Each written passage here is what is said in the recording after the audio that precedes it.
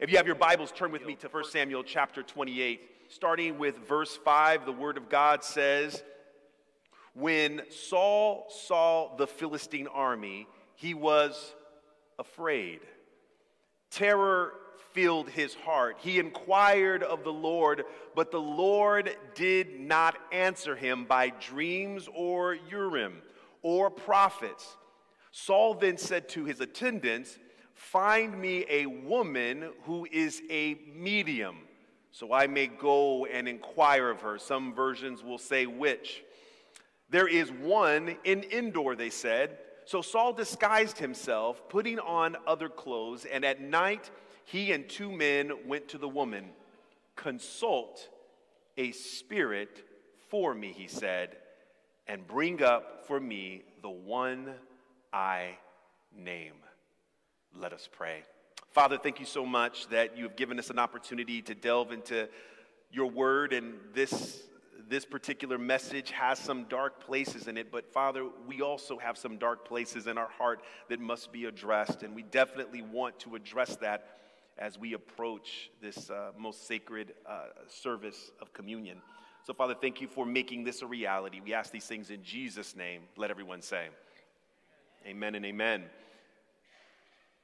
"Consult a spirit for me," he said, "and bring up for me the one I name." I want to preach from the title, Which Word? Which Word? It's interesting that in this text we're told a couple of things that I just want to address before we go on to the more deeper parts of this message. And that is that God stopped talking to Saul. Remember, up to this point, there was still meaningful conversation. Even though Saul seemed to be haunted by evil spirits, we are told that he was still prophesying, meaning the Holy Spirit was still working on him, and he was working on God's team as he would prophesy as the Spirit came upon him. That was his spiritual gift, as Paul talks about the many spiritual gifts in the church, and one is prophecy. That was Saul's spiritual gift. I know that may not sit well with everyone, but that's in the scripture. But God had stopped speaking to Saul, and this was really important because Saul wanted to hear from God before he went into battle with the Philistines because he was terrified, and he wanted to know, should this be something I take part in? Should I lead my men into battle? Will we be victorious? And Saul, including David and a number of faithful people, would not go into battle if God did not give them clarity, if God did not give them vision, if God did not give them the A-OK. But he was not hearing from God. Can I just say something real quick? If you find yourself terrified like Saul before you go into a battle and you're not hearing from God, I'm just going to throw this out there as a suggestion. That battle is not for you. That battle is not for you. Some of us go into battles that are not where we are supposed to be fighting. We take on things we should not take on. We get into disagreements and we find ourselves in these situations. And our church has suffered from it as well. Different factions that are fighting against one another and people's feelings are hurt. And I'm telling you, some battles we're not supposed to be in because God did not direct us to be in those kind of battles. Can I tell you that the kind of battles the church should always be in? When we want to tackle on homelessness in the community. We want to make sure that we are sharing the gospel message with people who have no hope. These are the kind of battles that we should be engaging in, but not the kind of battles that we find ourselves in the church. Fighting for our particular opinion, fighting for our particular interest, and so on and so forth. Saul is ready to fight, but he does not have an unction from the Holy Spirit telling him to go forward, so he's confused. But can I just say this as well, along with don't fight battles that God doesn't tell you to fight? If you're not hearing from God, you have more things that are concerning in your life than the battle with the Philistines. The fact that God was not talking to Saul anymore should have been the only disagreement or conversation or battle that he should have been waging. Lord, talk to me now. He should have had a Jacob wrestling with God all night kind of situation, right? This is where he should have employed his interest and his energy, not in, should I fight the Philistines? If you're not hearing from God, you have bigger issues. You're worried about that job, that promotion, that relationship, and you're like, Lord, I need direction, but I'm not hearing from you. That is your bigger issue, not the next relationship, not the promotion. First, fix your relationship with God. Fix your connection with God. It is impossible for us to move forward in life and experience any level of true success and fruitfulness if we are not connected to Christ. Remain in me and I will remain in you. If you remain in me, you will bear much fruit, according to John 15. Apart from me, you can do nada. So this is what he decides to do. He cannot hear from God, and he's so desperate, he decides to seek out someone who he can connect with, a prophet, some spiritual being. And the Bible says that he goes to a medium. And this is really interesting because in Deuteronomy and Leviticus, we're told by God not to mess with spiritists, not to mess with those who speak to the dead, no witches, no warlocks. And Saul had already chased all of them out of Israel, according to chapter 28. But he said, find me somebody who's bold enough to still stay in Israel. Find me someone who can consult the dead. And so this is what happens. We go to verse 11. Verse 11 says, then the woman asked him, who shall I bring up for you? Bring up Samuel, he said.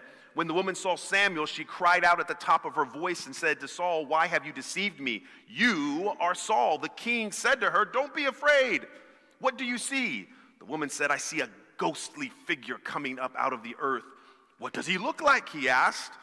An old man wearing a robe is coming up, she said. Then Saul knew it was Samuel, and he bowed down and prostrated himself with his face to the ground. Samuel said to Saul, why have you disturbed me by bringing me up? I am in great distress, Saul said. The Philistines are fighting against me, and God has departed from me. He no longer answers me either by prophets or by dreams. So I have called on you to tell me what to do. So let's just pause there for a quick second here. He's already clear that God is no longer speaking to him through the appropriate channels, right?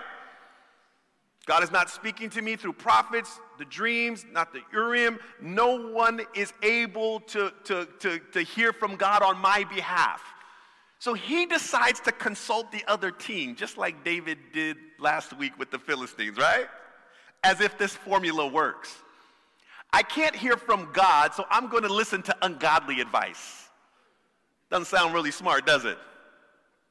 So if God is not speaking to you through the appropriate channels that he has ordained, what makes you think he's going to speak to you through channels he has not ordained, that he has forbidden, that he has considered sinful? Doesn't make a lot of sense, right? But sin doesn't make us the smartest individuals, does it? So you already know that something's amiss here. And so continues on as he's asking for this advice. And Samuel said, why do you consult me now that the Lord has departed from you and become your enemy? The Lord has done what he predicted through me. The Lord has torn the kingdom out of your hands and given it to one of your neighbors, to David.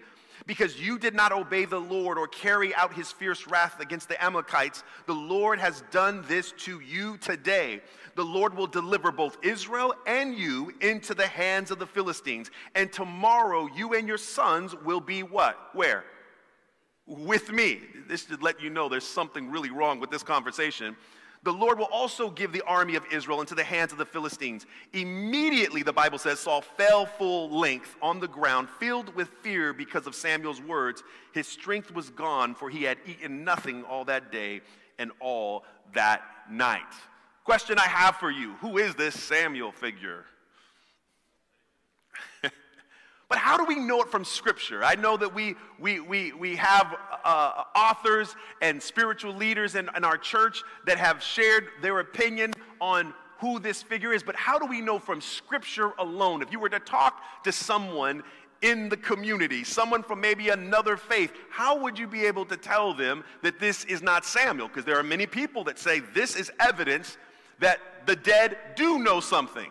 The dead are able to communicate with us. How do we know if this is the real Samuel or not?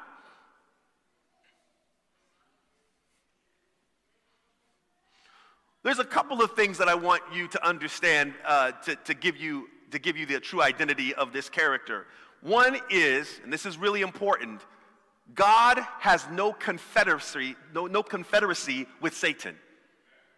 God has no confederacy with Satan, meaning they do not work together. Are you guys catching that? It's not like God and Satan have this kind of like, a deal between one another in the alleyway, and they say, hey, look, I need you to do me a solid. Right? There is no confederacy between good and evil. And let me tell you why. If it was ordained by God, then that means what's happening here right now is not a sin. And this is critical. This is why I tell a lot of people when they talk even about the cross and they say this is all a part of God's will. God wanted his son crucified, wanted him tormented so he could save us from our sins. No, he wanted his son to give up his life. How he gave up his life was sinful. Meaning that Pilate and Judas and all the characters that played a part in the torture and crucifixion of Jesus was never a part of God's perfect will. Are you guys understanding that? In other words, the cross does not save us. It is Jesus giving up his life that saves us. Somebody needs to say amen on that. He says, nobody takes my life. I give it up freely, and I'll take it back when I'm good and ready.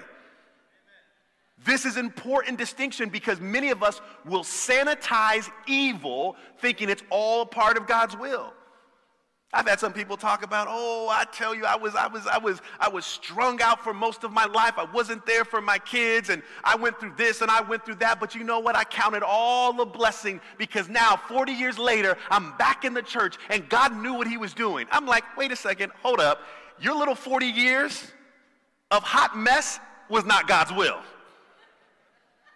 I don't think your children would sign off on, Dad, we're so glad we didn't see you for the last 40 years.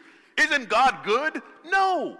That was your foolishness. That was your rebellion. That God made something good out of that mess just speaks to his miraculous working power. That's just what Romans says, that all things work for the good of those who love the Lord and are called according to his purpose. That just means that God can make something good out of our garbage. But do not sanitize the garbage. That's still your mess. And it still smells. And many of us will still experience the consequences of our poor decisions, even from decades ago. And this is part of the problem that we have because we think that just because God forgives us and restores us, that we will not continue to be victims to our own consequences. I do hope, Brother Audrey, that your pinky is able to lose weight and get back to its normal size, but you may have to live with that consequence of that overweight pinky for a long time. You may not be able to move it. And those are terrible consequences, as he shared in his children's story earlier today. So we have to realize that this is not a confederacy of good and evil. God is not working with Satan. Now, there have been times in Scripture where Satan's like, I'll be a lying spirit and I'll go deceive the prophets. And God is like, look, they ain't listening to me. Do as you please. But that is not God saying, Satan, do me a solid.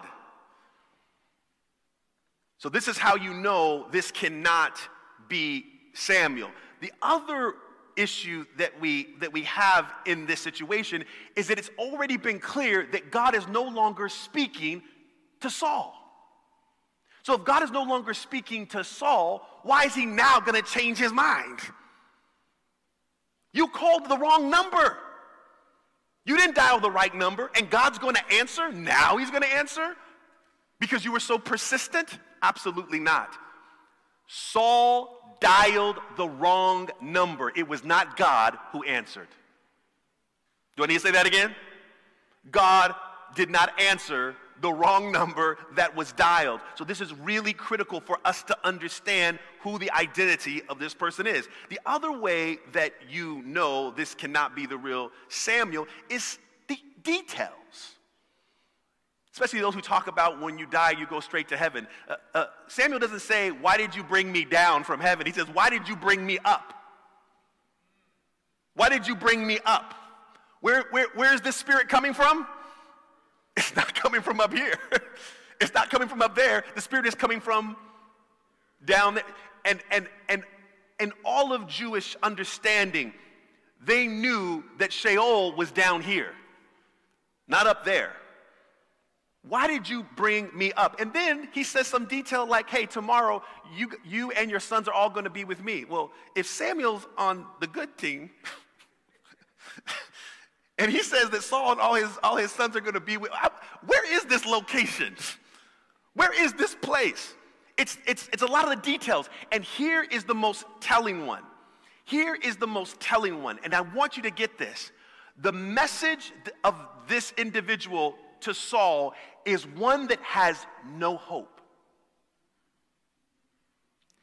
It is designed to zap Saul of all hope. You're going to die. Your sons are going to die. Israel's going to die. There is no hope at all. Destruction everywhere. This is not a message of God. Everything that God shares with us always has hope.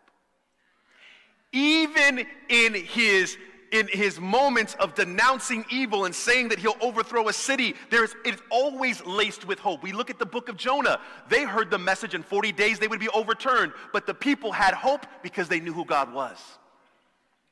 They said, oh, let's start repenting. Let's stop eating. Let's wear sackcloth. Perhaps God will change his mind. And what does Scripture tell us? Did God change his mind? Oh, absolutely. Jeremiah 18 tells us this. God says, if I announce to a city that they will be overthrown, but they repent from their wickedness, I will not overthrow the city. And if I promise a nation that they will be blessed, but they begin to do evil in my sight, no matter what I said I would do for them that was good, they will no longer be blessed. Prophecy, watch this. This is another sermon for another day. Prophecy can be conditional. In fact, I would tell you that most time prophecy is conditional. Not God's promises. No, not God's promises. I'm talking about prophecy. Prophecy has a purpose, and we believe that even as an Adventist church. It's in our 4th volume of our Adventist commentary, so don't think I'm making something up. We believe this as a denomination. There is conditionality in prophecy, and it's in Scripture. It's Jeremiah 18. It's also in Ezekiel 18, in Ezekiel 33. If I tell a righteous man he will live, but he begins to do wickedness in my sight, he will not live. And if I tell an evil man that he will die because of his sins, his consequences are death, but he repents from what he has been doing that is wicked, then I will give him life. There is a level of conditionality in prophecy, and this is important. It simply means this. Prophecy is telling us the trajectory of our lives. When God calls us out and says, listen, this is where you're heading, Nineveh. You are heading to ultimate destruction. What God is hoping, as the doctor shows you the x-rays and tells you now that there's a condition you have in your heart, what the doctor's hoping, what God is hoping, is that you change your ways. This is why prophecy is given. I want to give you a glimpse of what the future looks like if you continue down this path. What Saul should have done is repented right on the spot and said, I'm wrong. I'm wrong. I don't know why I'm consulting this witch. I don't know why I've gone to such desperate measures. I need to return back to God. Do you think that God would have less mercy for Saul than he did for Nineveh? Nineveh was called the city of blood. According to the book of Nahum, you had to walk to the liquor store, walk over dead bodies just to get to where you needed to go. That's what the book of Nahum says. Nineveh was wicked on top of wicked, yet God forgave them. And Jonah says, I knew this is what you were going to do in chapter 4. I knew that you're always gracious, always merciful, always ready to forgive and not punish. Those are Jonah's words. How would Jonah know that? Because he's done it before. He knows God's MO. This is important for us to understand. Even in this moment, Saul has a choice, but listen to what happens. Saul hears this proclamation, and he takes this message of hopelessness and moves his army into battle. If I heard this and believed it, the last thing I would do is fight. I'm sorry. Sometimes I don't enter into battles I know I'm not going to win. Nope, God didn't give me the A-OK. Okay, and I've been told that this is doom and gloom. I'm not going in with it. But Saul is so stubborn and so prideful, and this is what makes him like our antagonist, what makes him like the enemy. He believes it won't happen. Now the Philistines in chapter 31, verses 1 through 6, 1 Samuel chapter 31 says, now the Philistines fought against Israel, and the Israelites fled before them, and many fell dead on Mount Gilboa. The Philistines were in hot pursuit of Saul and his sons, and they killed his sons Jonathan, Abinadab, and Malchishua. The fighting grew fierce around Saul, and when the archers overtook him, they wounded him critically. Saul said to his armor bearer, draw your sword and run me through, or these uncircumcised fellows will come and run me through and abuse me. But his armor bearer was terrified and would not do it. So Saul took his own sword and fell on it. When the armor bearer saw that Saul was dead, he too fell on his sword and died with him. So Saul and his 3 sons and his armor bearer and all his men died together that same day. Question: did God do this as a punishment to Saul's disobedience? No. This was a decision that Saul made. Saul brought about his own disastrous end.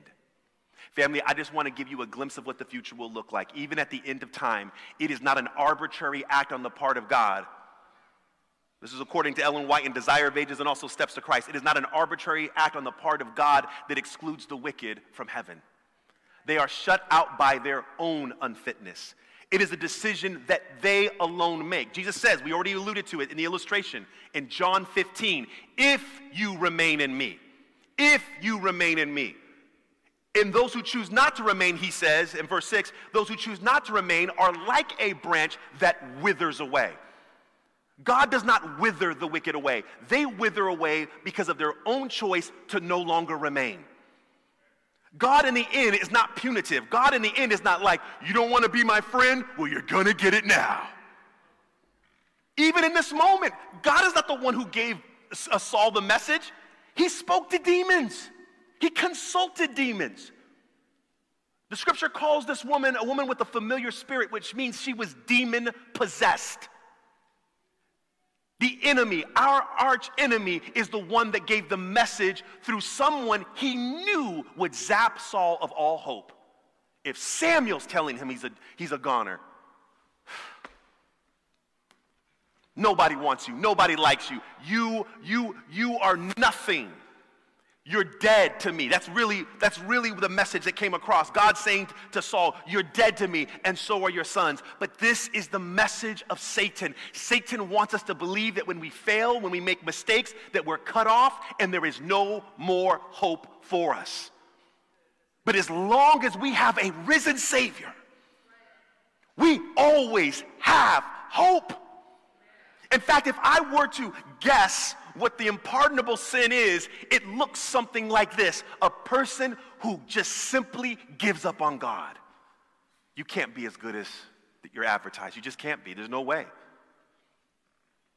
Saul brought about his own disastrous end. It had nothing to do with God, and we need to stop blaming God for our own consequences.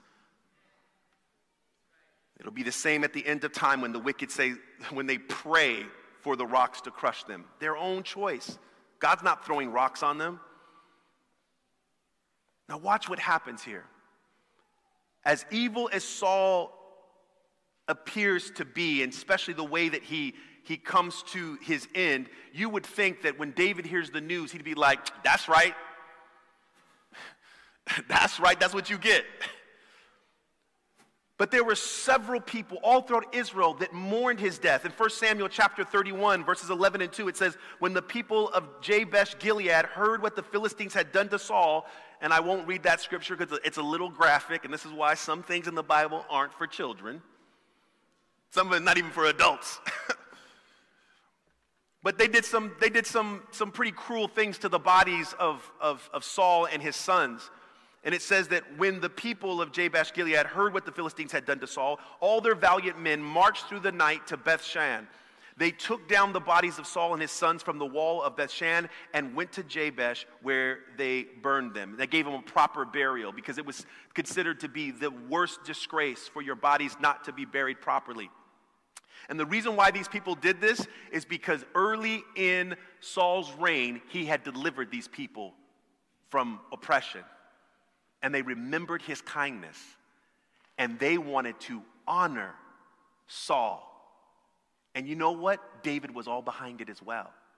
It's really interesting because even when we see the worst in people and believe that they deserve their ultimate circumstances and their consequences, I love it when people can still see the good even in those individuals. And know this, if humanity can see the good in people and recognize the good in the people, how much more our Heavenly Father. Watch, I'm going to go somewhere here. 2 Samuel chapter 1, we're into 2 Samuel. Listen to David's response, and starting with verse 17. Listen to David's response. David took up this lament concerning Saul and his son Jonathan, and he ordered that the people of Judah be taught this lament of the bow. It's a song that David specifically wrote to honor Saul and Jonathan. Let's continue down. It says, Saul and Jonathan, in life they were loved and admired, and in death they were not parted. They were swifter than eagles. They were stronger than lions. Daughters of Israel, weep for Saul, who clothed you in scarlet and finery, who adorned your garments with ornaments of gold. This is the song that the psalmist writes. Verses 26 and 27, I grieve for you, Jonathan, my brother. You were very dear to me. Your love for me was wonderful, more wonderful than that of women. How the mighty have fallen. The weapons of war have perished. In fact, all throughout that song, he keeps repeating, oh, how the mighty have fallen. When we hear that phrase in our culture, that's where it comes from. Oh, how the mighty have fallen. David has a song of lament for his friend Jonathan, and watch this, his father Saul. David mourned the death of Saul. If David mourned the death of Saul, guess who also was weeping? That's right, the Father, Jesus, the Holy Spirit. Because Saul was their child. They anointed him. They had great plans for Saul. What Saul ultimately chose was not a part of their plan. Because Jesus weeps. Even for the Judases. You remember that for the communion experience, Jesus washed Judas's feet. And even when he called Judas a devil from the beginning, we always think it's because he's so evil. No, he's like the devil in that his pride would not allow him to accept forgiveness. That was Lucifer's issue in heaven. It wasn't because he didn't believe he was wrong. He knew he was wrong. It was pride that would not allow him to accept the forgiveness and the restoration that God had offered him. He's like, no, I don't know how to deal with that. That just seems too good to be true. How will I face the rest of the angels that I pretty much convinced to vote for me? This is good. I can't take it. I just rather not be a part of this. When Jesus tells Judas at the table, he says, go and do as you planned, Judas should have stood up and said, no. No, Jesus, I'm not going to go. You know it's me. You know I'm the one that is set to betray you. And you washed my feet and you ate with me. Absolutely not. Judas in that moment could have had a Nineveh moment. And Jesus would have said, yes, brother. And they would have embraced and they would have cried together. But Pastor, Jesus would never have gone to the cross. Yes, he would have. They didn't need Judas.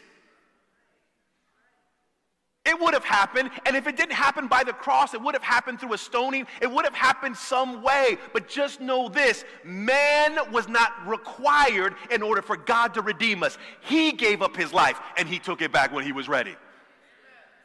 The part that Judas played and the part that Pilate played and the part that we play in our own mess, in the church, out of the church, it's our choices. But Jesus loved Saul. And he loves Judas. Because Jesus could say, yeah, Judas, I remember when you cast that demon out of that teenager. Oh, that was so wonderful.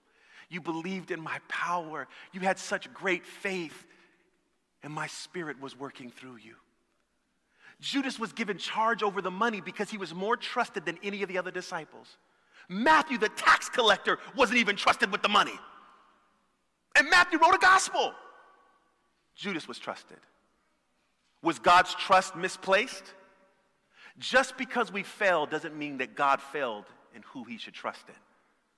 Relationship is so important to God, he's willing to be vulnerable enough for us to betray his trust and break his trust.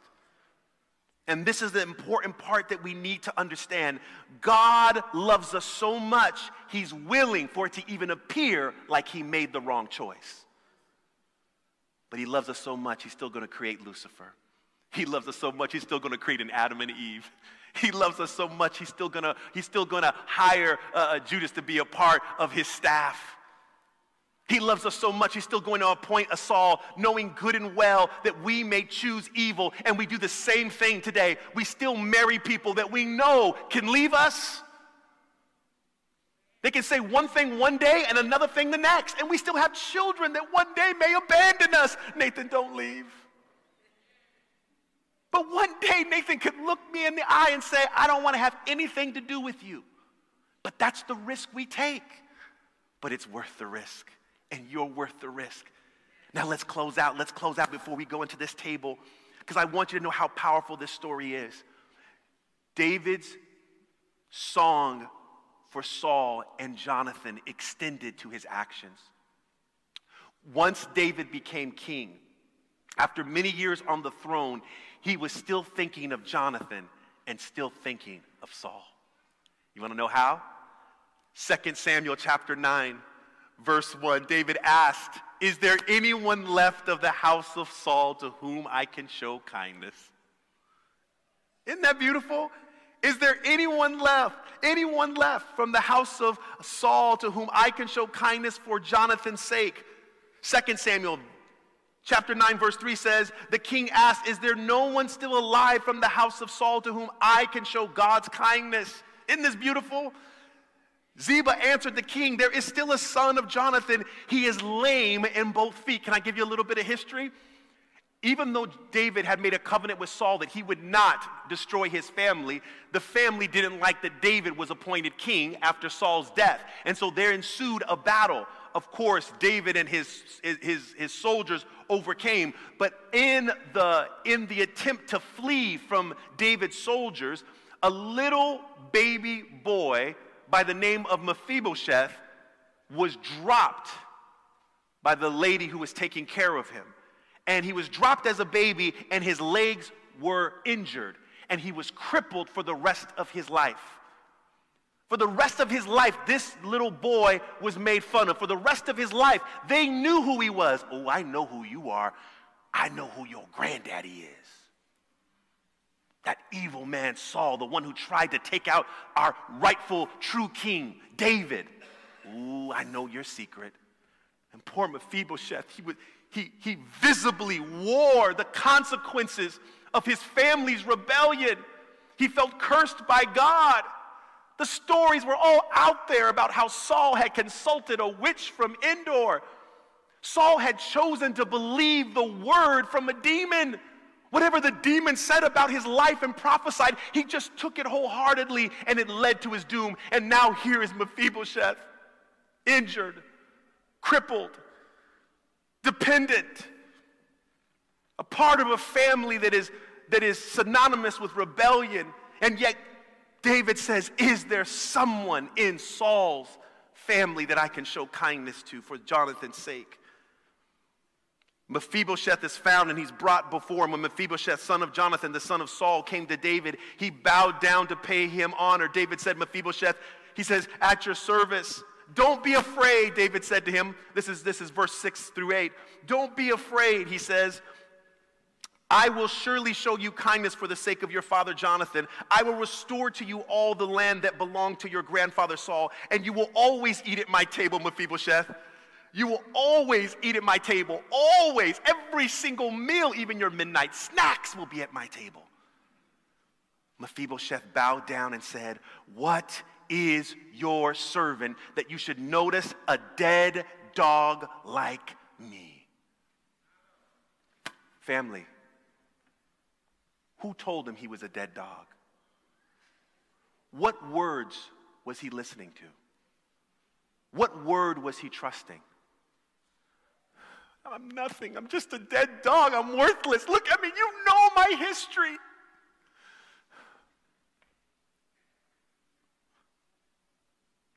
Which words do you listen to? Which words? Pastor, you don't understand. Last year I was involved in something in the church and I sent some angry text messages, some emails, and I'm kind of afraid to show up, and I don't even know how to make amends for what I said. I thought I was right. I was convicted that I was right. Which words are you listening to? Are we not the redeemed?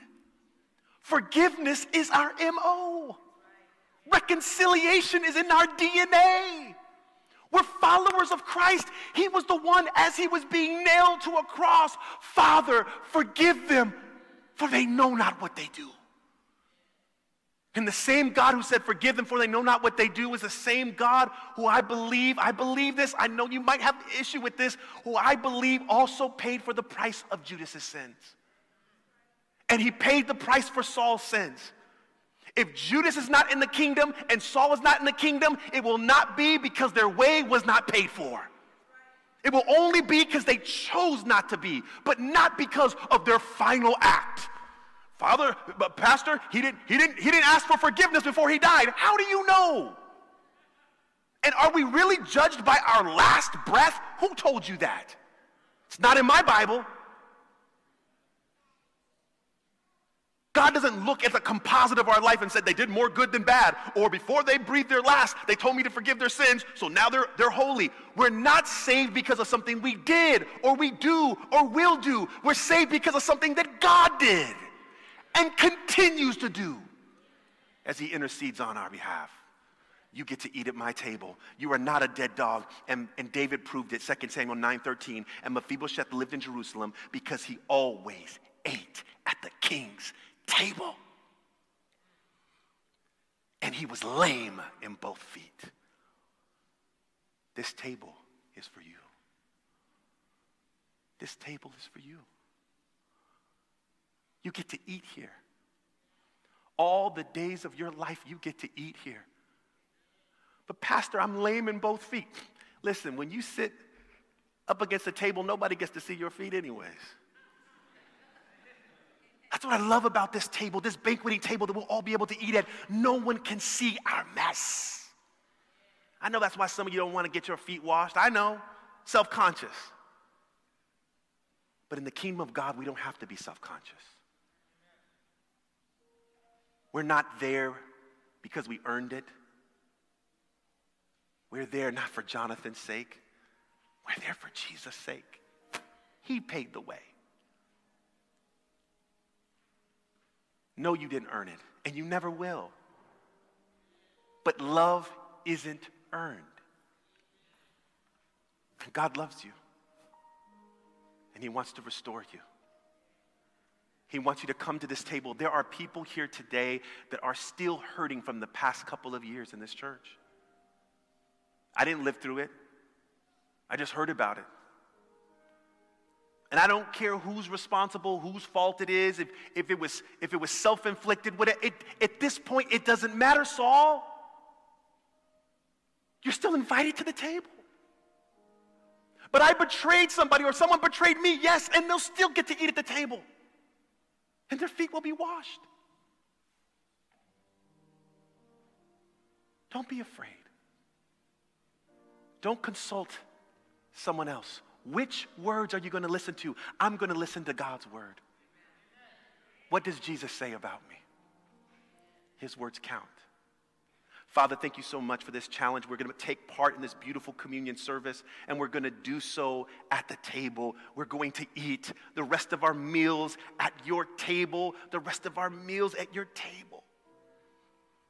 We will be treated like sons and daughters of the King because you declared it. Your words count. Your words are whom we trust, and we will follow. So prepare our hearts for what we're about to experience as we come to the table of grace.